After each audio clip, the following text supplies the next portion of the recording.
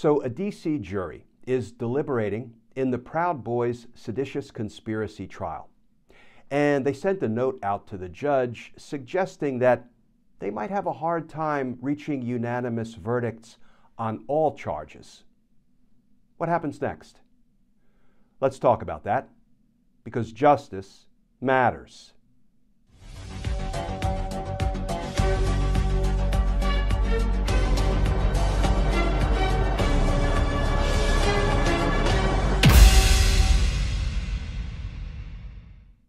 Hey all, Glenn Kirshner here. So friends, a D.C. jury is now deliberating in the Proud Boys seditious conspiracy case.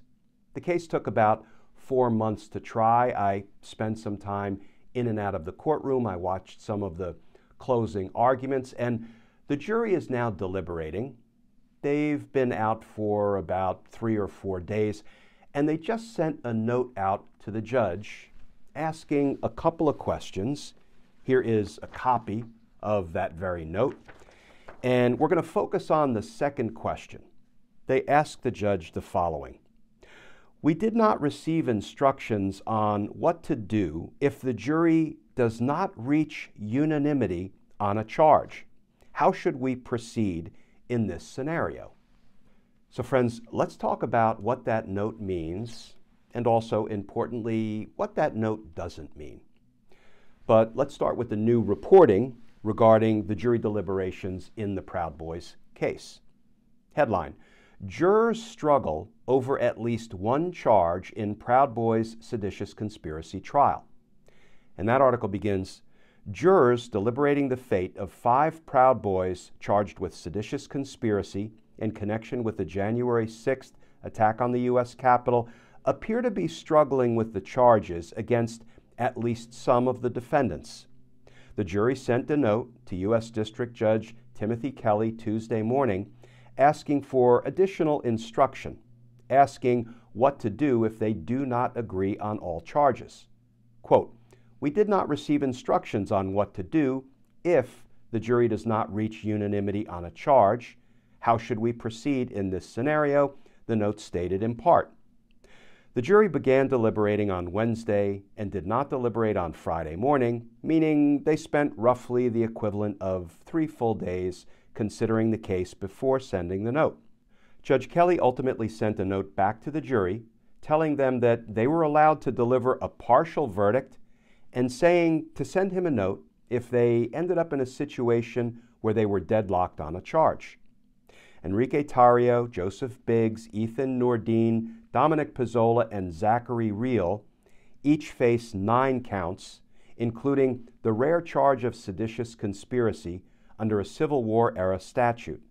Pizzola, who was caught on video smashing in a window with a Capitol Police shield during the breach, and who admitted to his behavior on the stand, faces an additional charge over the stolen police shield. Okay, friends, let's take this one step at a time. This is going to be something of a Team Justice Law School class. I'll try to keep it moving. I'll try to keep it interesting so you don't tune out, or worse, nod off. You know, when I'm teaching my criminal justice students at George Washington University, I try very hard to keep it interesting, keep them engaged, and I will say I have some very engaged students. In fact, they inspire me and leave me optimistic all day, every day. But let's take this one step at a time.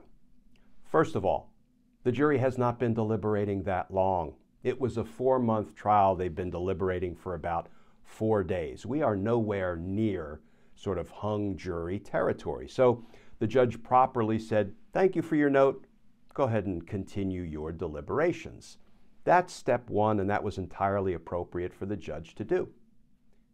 Second step, if the jury sends out another note saying, Judge, we tried, we're hopelessly deadlocked, we don't see the prospect of a unanimous verdict on one count or another, then the time will be right for the judge to give them what's called an anti-deadlock instruction. We typically refer to it as an Allen charge. Why Allen?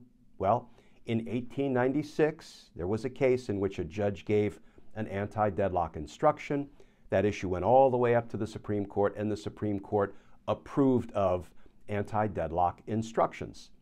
So this is what the judge will say to the jury in the event they send another note out saying they are hopelessly deadlocked. It's a fairly short legal instruction, and it reads as follows.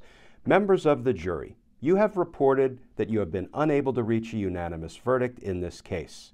I have decided to suggest a few additional thoughts to you. As jurors, you have a duty to discuss the case with one another and to deliberate in an effort to reach a unanimous verdict if each of you can do so without violating your individual judgment and conscience. Each of you must decide the case for yourself, but only after you consider the evidence impartially and with your fellow jurors. During your deliberations, you should not hesitate to re-examine your own views and change your opinion if you become persuaded that it's wrong. You should not, however, change an honest belief as to the weight or effect of the evidence solely because of the opinions of your fellow jurors or for the mere purpose of returning a verdict. I also remind you that in your deliberations, you are to consider the instructions that I have given you as a whole. You should not single out any part of any instruction, including this one, and ignore others. They are equally important. What I have just said is not meant to rush you or pressure you into agreeing on a verdict. Take as much time as you need to discuss things. There is no hurry. I ask that you now return to the jury room and continue your deliberations with these additional comments in mind. So friends, in my experience, sometimes an anti-deadlock instruction, and there are different versions that are given in different courts and different jurisdictions, sometimes an anti-deadlock instruction has the effect of sort of jump-starting deliberations, and jurors begin to perhaps listen a little bit more openly to their fellow jurors, to opposing opinions. And it's not at all unusual after an anti-deadlock instruction is given by the judge for a jury to reach unanimous verdicts. It's also not unusual for juries to be unable to reach unanimous verdicts and for a hung jury to occur and therefore a mistrial to be declared. Okay, friends, let's go on to the next step. What happens if the jury reaches unanimous verdicts on some counts but not other counts? I'm not going to go through all of the notes that have been sent out. There have been several. And there is at least some suspicion that the Proud Boys jury may be having a hard time reaching a unanimous verdict on the lead count, seditious conspiracy. But it may very well be that they're going to easily resolve all of the other 8 counts against these 5 defendants with guilty verdicts. And I'm not going to go into the backstory about why that is sort of the suspicion based on everything we've seen, but let's just assume hypothetically that they hang on the lead count, the big one, seditious conspiracy, but convict the defendants on all of the other counts. What happens then? First of all, is that a win or is that a loss for the Department of Justice, for the prosecutors who brought these very forward-leaning charges, seditious conspiracy charges, which are not often brought in our criminal justice system? I don't think it would be a loss. Now, I know people accuse me of always seeing the justice glass as being half full. I suppose I'm guilty of that. But here's why I say, in my view, it will not be a loss.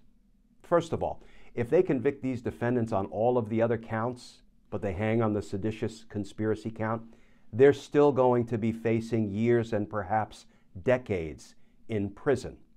So the prosecutors will then have lots of leverage over these defendants. And here's the other thing. When a jury hangs on a count, the prosecutors can retry that count. So think about what the prosecutors will be able to do tactically. They'll be able to step to these 5 defendants and say, you're now convicted on 8 of the 9 counts we brought against you. You're now facing years, maybe more than a decade in prison, and it's not over yet because we can retry you on the lead count, the seditious conspiracy count, if we choose to. Or you can now minimize the damage that you've done to yourself. You can decide to start cooperating with us, tell us everything you can about your fellow Proud Boys, about other white supremacist groups, and about any political actors, if you have any truthful information about Trump and company, for example. And if you do, we won't rebring the seditious conspiracy charge, the lead charge. And if you do, we may also let the judge know at the time you are sentenced on your 8 convictions that you did assist the government, the prosecution. You did try to help make right what you all made so very wrong on January 6th, so you can potentially minimize your sentence, your prison time. How about it? So that will actually be added leverage the prosecutors will have in the event the jury hangs on the lead count, the seditious conspiracy charge. Now, there will be some who will trumpet that this is a great failure. The government did not succeed on the lead charge, only all these lesser charges. Well, you know, there's nothing lesser about charges like obstructing law enforcement, obstructing an official proceeding, obstructing law enforcement during civil disorder, assaulting officers, etc. You know, if the prosecutors win convictions on all those counts, that ain't no small potatoes. And here's the thing. Give me a prosecutor who is willing to take the difficult, challenging, politically charged count of seditious conspiracy, a rarely deployed charge. Give me prosecutors who are unafraid of losing. Those are the kind of prosecutors I want handling the insurrection cases, and frankly, all cases at the Department of Justice. I want, without fear or favor, kind of prosecutors who aren't so afraid of losing that they decline to bring the challenging charges. So the way I see it, there will be no shame, and there will be some tactical upside if the jury hangs on the lead count, seditious conspiracy, but convicts the so-called Proud Boy defendants of all other charges. At the end of the day, I will see that as justice. And justice matters. Friends, thank you for bearing with me through that lengthy tutorial. Please stay safe, please stay tuned, and I look forward to talking with you all again soon.